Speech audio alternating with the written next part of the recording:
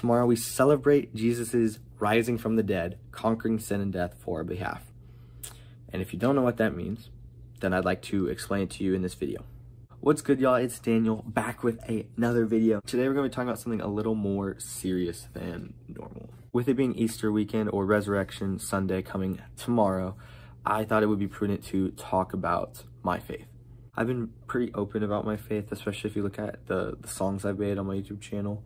Literally titling one SDG for Soli Deo Gloria, which means all glory to God.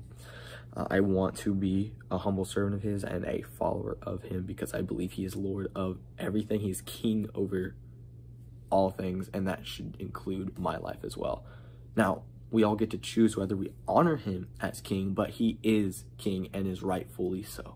With that in mind, I want to let y'all know about this video that I saw recently. It's by the Christian hip-hop artist KB, and I think it's a great explanation of the gospel. If you want to check that out, I'll also give my quick summary of it, I guess. But the gospel translates to good news. It's good news for all of us. And essentially, it's the story of God and then the world he made, and thus you and me. And that story is that God is good and he created everything. You see it in different aspects. You see it in the beauty of the sky and the animals and the intellect that went into that, and you see it in certain patterns like the Fibonacci sequence that you see over and over again, like an artist leaving his imprint on his painting or on his sculpture or whatever it is. Like, God is a creative artist, and that's why we all have creativity. That's why we were designed to build. We are made in God's image, so in many ways we are like God. We have intellect. We desire to love others. We are creative and we can build and construct things, and in so many ways God has designed us to be like him. And yet there is a difference, right? Because we aren't God. God made us. We are not self-made. I know that's a popular thing the world promotes, is like a self-made business person or something like that. No, but we can't do anything without God. God made us. If he didn't do that, we wouldn't exist. But why did God make us? Like, why did he even do that? Because he is God, and he deserves glory, and he wanted us to glorify him. That is our purpose. That's why we exist, is to glorify God. The reason you exist, the reason I exist, the reason any of us exist is to play our part in exalting the king of the universe as the king that he is. But we keep thinking that we are God or that we know best. And so even though God gave us this beautiful world and he gave us boundaries because he knew what would be best for us, we thought we knew what's best for ourselves. Even though he made those boundaries, knowing that that's what's best for us, we thought we knew what was best. And so we made our own rules, disobeyed what he's called us to do, and that's how sin was brought into the world. Sin's kind of thrown around in Christian circles and sometimes not explain what it means, but it's essentially brokenness. It's anything that goes against what God calls us to. God wants this world to flourish, right? And anything that goes against that causes the world to break. And when we sin, we bring that brokenness, and we see brokenness all around the world. Brokenness is everywhere. We see it in our relationships with one another, and how there can be disagreements that result in violence because we take it to that part. We see it in adultery. We see it in divorce. We see it when we lie to one another. We see it in stealing. We see it in terrorism, and we see it in so many different ways. Like I just threw out just things that came to the top of my head of ways that this world is broken, and I see it, and I believe we all see that the world is not perfect, and that's because of what we've done to it. That is our fault. We brought this upon ourselves. For our sin, we deserve to die. As a perfect God, he can do that. He's the one that made the universe. He's the one that establishes the boundaries. He's allowed to make that call. And in bringing this brokenness into the world, we've also damaged our relationship with God. God cannot be with sin because he is perfect. He is holy, which means he is separate from. That's one of the reasons we aren't God, because we have sinned and we are made from him. So he's separate from us. And he's also separate from sin. And because we are with sin, he couldn't be with us. But that is not the end of the story. Romans 6:23 says, "For the wages of sin is death." We deserve to die for our sins. "But the free gift of God is eternal life through Christ Jesus our Lord." So with it being Easter Sunday tomorrow, or Resurrection Sunday, we're reminded of how God redeemed the world. We can't repair that brokenness ourselves. Try it. We all have tried it. There's things we try and do, and on our own power, we cannot do it. We need God to redeem and restore creation. We need God to come in, help us change our hearts, change our ways, change our desires for what He wants for us. We can't do it on our own. We are broken. We can do our best, and that's still not going to be perfect because we aren't perfect. We're broken, like we said. We need a perfect God, a perfect substitute on our behalf. So God came and sent His Son, Jesus, to be our perfect substitute. God did not want to leave us broken. God didn't just want to see His world collapse and the people that He so dearly loved suffer as a result of their own sinfulness time and time again without any sort of restoration to it. God is a redeemer. He restores creation. He repairs the cracks of our brokenness. So He sent His only Son, Jesus, to live a perfect life that we could not live. Like, let's be honest. That brokenness, it's not just caused by others around us. That's caused by you and by me. I am a sinful human being that have committed so many treasons against the King of the universe. Even one of those deserves death. And I literally could not count how many times that I have disobeyed what I know God has told me to do. Which is even worse than disobeying it when you don't know. And yet, God still loves me and will fight for that restored relationship with me. He forgives me of my sin. And I accept that forgiveness. So when Jesus came, He paid that price that I couldn't pay. Because I can't live a perfect life. I deserve to die.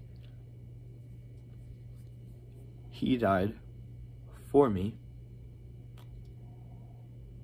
I personally haven't had any of like my friends or family members who are like literally died for me, like the action movie, like jumping in front of a bullet kind of thing.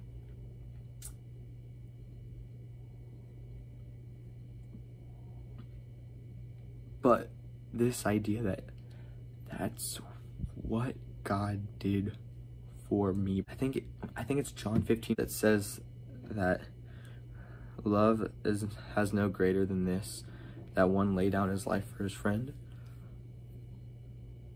Even in the greatest form of love, Jesus sacrificed Himself for us when He didn't deserve that death. That was me. That was you. We deserve to be put on that cross, dying a painful death, agonizingly tortured for our sin. That should have been me.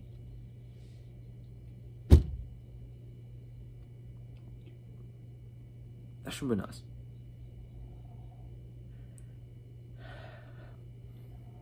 And yet, God so loved the world that He gave His one and only Son, that whoever should believe in Him, in His sacrifice for us, in His kingship, that He's King of the universe, and that as King, we are to serve Him and follow Him. If you believe in that, then you are saved, you are restored, and have that intimate, personal relationship with God that He desires. Like, let's be honest, He desires that more than we do. We are blessed that we have a God who loves us so much that He pursues us no matter what. And if we believe in Him, recognizing Him as God of both the universe and our lives, then we can experience that flourishing life here on earth and spend eternity with Him in His presence. When we die in this physical body, then we will be with Him forever in a new body, in a new heaven and new earth. From the beginning, God's had this plan of redeeming the broken universe, the universe that we broke, through His Son Jesus. And when Jesus died, He did not stay dead. Because if He did, then I don't mean to be rude, but he'd be like just like any other like insurrectionist or martyr that just died for us. We respect that, and it's not something one of a kind, like never seen before in all of human history. But Jesus is certainly the only Son of God, the only way to be reconciled with God. He came as fully God, fully man, died for our sins. What more can we want? And then he rose again from the dead. Yes, sir. Because, like, in doing so, he conquers sin and death and brokenness. Because now when we die in our physical bodies, we can have that perfect restored relationship with God in his presence in heaven. Otherwise, we'd be separated from him. We'd be outside that city. We'd be outside of heaven. And unfortunately, that's the way it's going to be for people who don't believe. And that's not on God as like some cruel, harsh God. God is a just God, and he will give us what we are pushing for, what we desire. He wants us to desire what he wants for us. But time and time again, if we continually resist, he'll eventually give us over to our passions. Let us see why our decisions have those consequences. It's sort of like, at a certain point, parents, I think, should discipline their children in some way and say, no, don't do that, and explain the consequences for it. But at some point, you've just got to let your kid make their own decisions, and when they make bad decisions, suffer the consequences and realize that that is not a wise choice to make. And now in the future, they won't. That's God as our Father wants what's best for us, knows what's best for us, tells us what to do. And yet we continually want other things and want to do other things. And eventually, after time and time again of being patient with us and pursuing us constantly, which he always does, he still pursues us but says, you can make your decisions. I will be right there to pick you up when you fall. But if this is what you want, you can have it. And then we're surprised when that thing, or whatever choice it is, doesn't satisfy us. God has been here the whole time. The only thing that will perfectly satisfy the deep desires of our hearts.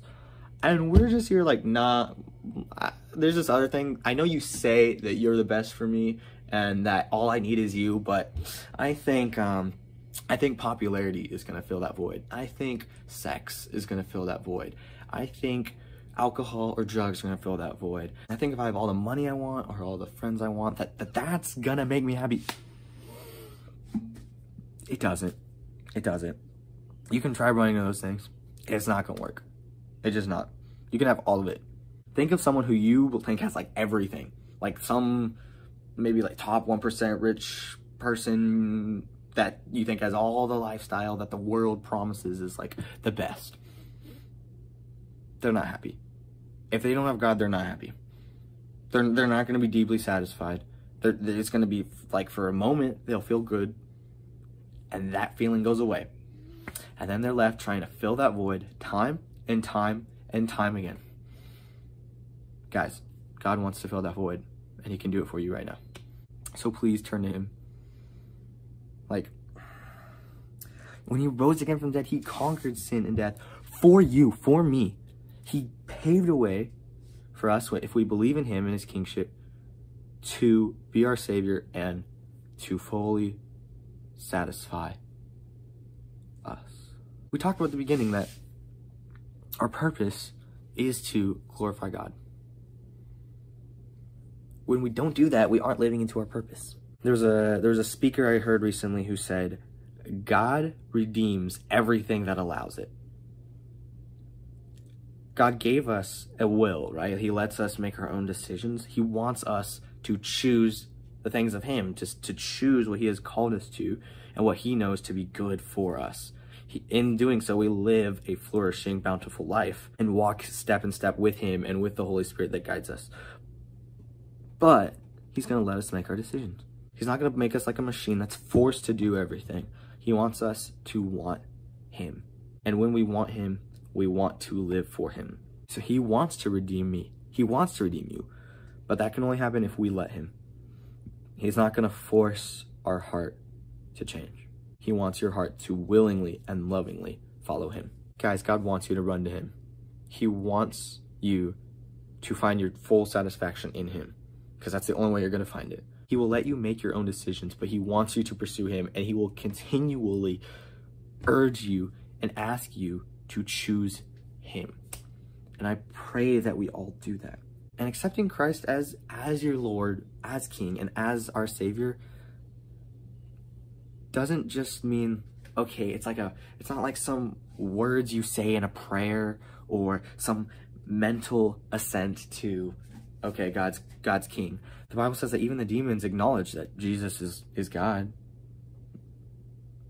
That doesn't mean that they're saved. That doesn't mean that they have that intimate personal relationship. It's more than just a mental acknowledgement. It is a life change. It is like a heart posture. And what I mean by that is, like, the entire way we live changes when we realize that God is actually King. Like, that God actually is who he says he is, and that he truly knows and wants what's best for us. He's not just like a dad that wants what's best for us, but sometimes messes up and is wrong himself, like our human fathers or mothers. And he's not just like some all-knowing wizard that knows what's best for us, but doesn't actually care about us, and so doesn't tell us what's really best for us. He both knows and wants what's best for us. God wants us to follow him. The Bible uses a Greek word in discipleship, which is when one person follows another person and like wants to learn from them. It has this idea of following so closely that like the dust from their sandals comes onto you. Y'all, if we believe in God as the King of our lives, then that will change everything. That changes how we see others, that changes how we see ourselves, that changes how we see the actions that we are to take, the thoughts that we are to have, the thoughts that we are to cast out, the desires of our heart that we're supposed to follow, and those that we're supposed to get rid of because they are still of the world, of the flesh.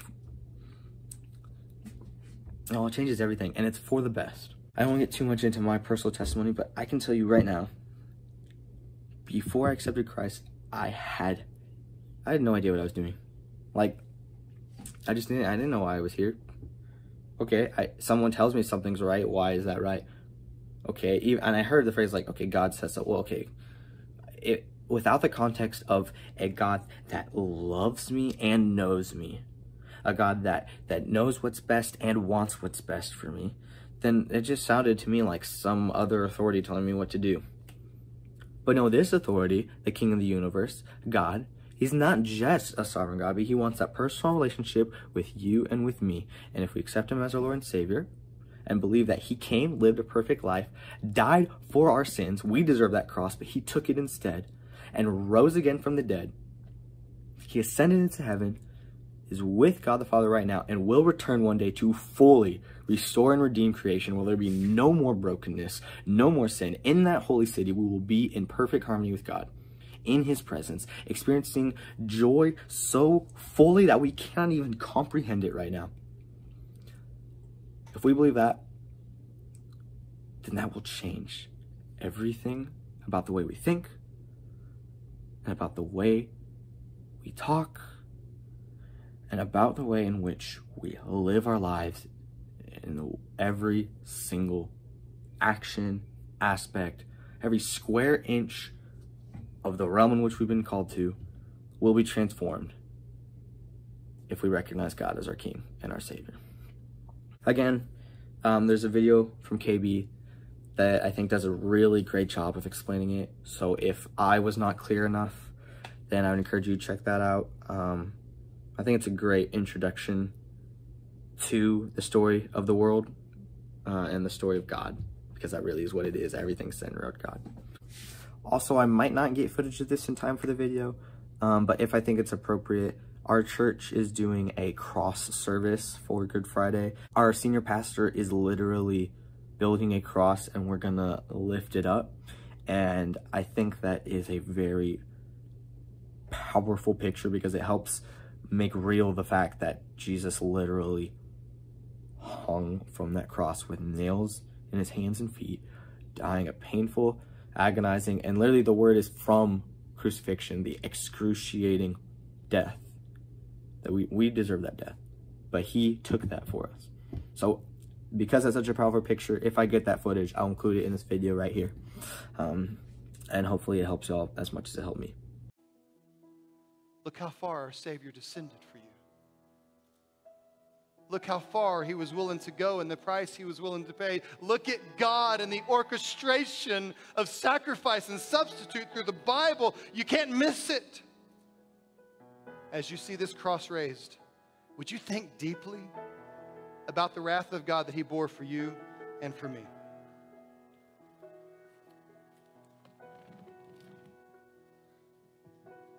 When I survey the wondrous cross on which the Prince of Glory died,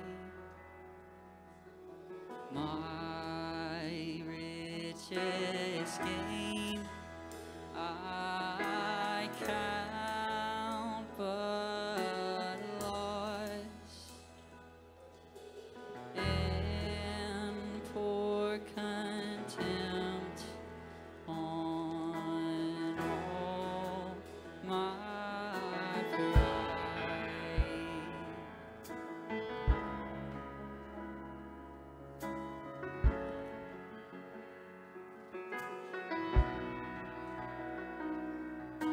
See from his head, his hands, his feet, sorrow and love flow mingled down. Did such love and sorrow meet, or thorns composed so rich a crown?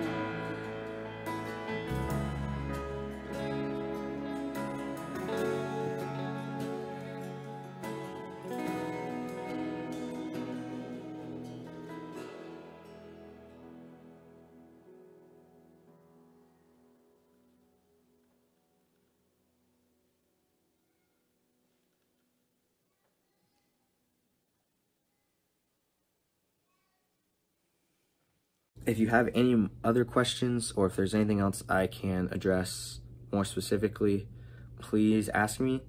I hope I have been clear in my faith, clear in what I know to be true, and man, I appreciate y'all watching. I just want to encourage you this Easter weekend that we're not on our own. We have sinned, but God has not just abandoned us and left us. He wouldn't do that. He is a loving Father, and he continually pursues us in the midst of our sin, in the midst of our rebellion. He still loves us enough that he literally died for us, and he conquered sin and death on our behalf. So remember that this weekend and all the time. Let's not just celebrate him Resurrection Sunday or Good Friday. Let's celebrate him every day and recognize him as our God and King. I love y'all. Hope you enjoyed the video, and I will see you in the next one. Bye, guys.